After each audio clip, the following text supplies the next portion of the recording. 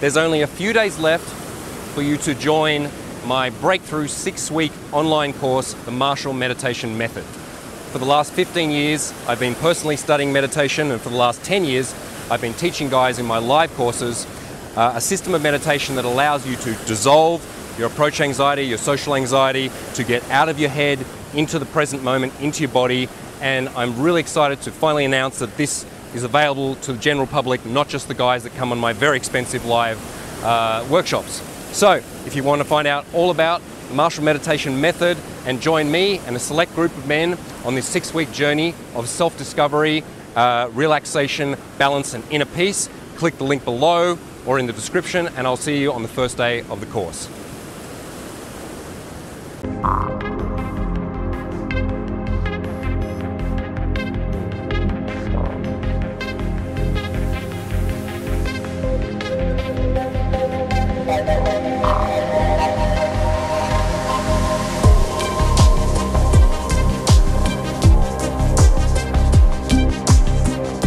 Do you want to be the greatest lover that the woman that you've been with has ever experienced in all her life?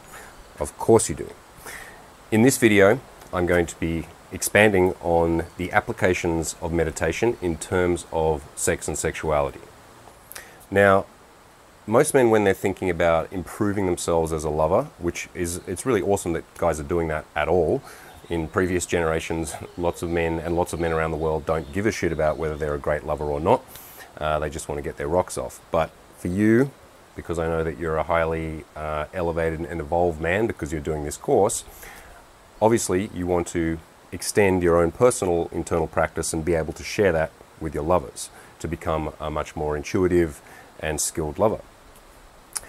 And I think most men think that when they're looking at improving themselves in terms of their sexual skills, that this is all about techniques, right? So this is all about understanding special ways to massage the G-spot or twiddle the clitoris. There's this system called One Touch, which is like some strange new pseudo-scientific sexual system where you have to like rub the clitoris at this certain point just past 1 o'clock 500 times this way and 300 times this way, and it's supposed to be some special technique. I mean, perhaps it is, but I think these kinds of technical understandings miss the point of what it means to be a great lover. Now, I'm not saying that there are not technical aspects to being awesome in bed. There absolutely are. You need to have a fundamental understanding of female anatomy, of generally where the clitoris is and how to apply pressure to it, of things such as G-spot massage, of erogenous zones, of angles when you're having sex, positions, dirty talk, all these things that are technical in their nature. And this is not the subject of this video. That's something for a whole other product, which I'll certainly be releasing in the future, something I've been working on for a long time actually. But more important than having perfect sexual technique is understanding how to use your meditation, your awareness, your presence in the bedroom or in the alleyway or wherever it is that you choose to be with your lovers. Because a man can be technically amazingly proficient, he can know all the right moves, but the problem is, firstly, is that women are not robots. They're not all identical physiologically, they don't all respond to the same stimulus, and the same woman doesn't respond to the same stimulus depending on her mood, she'll change depending on her mood, depending on where she is in her menstrual cycle, depending on how aroused she is, depending on the dynamic that she has with any given man. Right? So even if you know some special techniques, that's not going to work if you try to apply it identically to every single woman.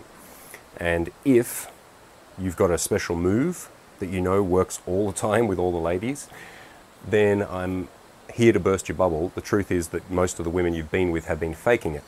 Because if you're doing the same thing to every girl and they're all making the right noises, it doesn't mean you're awesome. It means that she perceives that you've got a sexual ego. She perceives that you've got a lot of pride around your ability and your skills and you're doing your thing, and she's like, okay, he thinks he knows exactly what he's doing, but he doesn't know my body. He doesn't know my moods, my desires, and therefore I don't want to upset his ego, and so I'll pretend that I like it. Right? That can be kind of a shocking thing for many men to realize, but if you want to be a great lover, you need to put aside your ego, you need to put aside your pride, and you need to learn to use the presence and awareness that you've been learning throughout this course and then to apply it with a partner. So, what that means is, firstly, set aside the idea that you need to be technically perfect, and certainly that you need to have a bank of skills that you've learnt, or that you have, your toolkit, and that's what you're going to apply to every woman. Understand that the truth about what makes a man a spectacular lover is his ability to be present, responsive, and in the moment with his lover, right? Because great sex happens moment by moment. It doesn't happen when you're planning. And that's something that I know I used to be guilty of, and many men are guilty of, is that when they get in the bedroom, they have a set routine of things that they do or that they want to go through, right? So I'm going to go down on the girl for a few minutes, and then I'm going to, then I'm going to do missionary, and then I'm going to get a blowjob, then I'm going to flip her over, or, they're going through a sequence, and it's all moving towards them coming and ejaculating at the end, right? So what that means is if you're planning, if you're trying to move through a sequence, then where are you? Are you in the present moment? Of course not. You're in your head, you're thinking about the future, you're projecting towards the future, and as a result, the woman perceives and feels that you're not with her. Women tend to be a lot more emotional and kind of dispersed in their sexuality. Men are often very centric on their cocks, right? So we're focused in on our penises and on ejaculating. For a woman to have great sex, it's not so much about even if she does have an orgasm. Of course, that's nice if she has one or more, but a woman is going to perceive a really amazing sexual experience to be something that is full body, that is immersive, that is like a trance, right? Which is where she gets out of her own head, gets into her body, gets into an altered state of consciousness, right? And that's something that great sex is. Great sex is a trance that you're sharing together, right? It's an abnormal state of consciousness. It's where both of you lose sense of time, lose actually sense of your own personal ego and identity, right? The really amazing sex is when two people blend, right? Where the division between where you start and where she starts blurs, right? Where you feel almost like you're one organism, or you're this is the male and female essence entangling and going through this amazing kind of cosmic dance. That's what awesome sex is. A woman is going to walk away from a sexual experience with a guy that's like technically got her off. He did the right things and he found what buttons to push on her and made her come. She's going to feel satisfied by that, but only as satisfied as she would with a vibrator, really.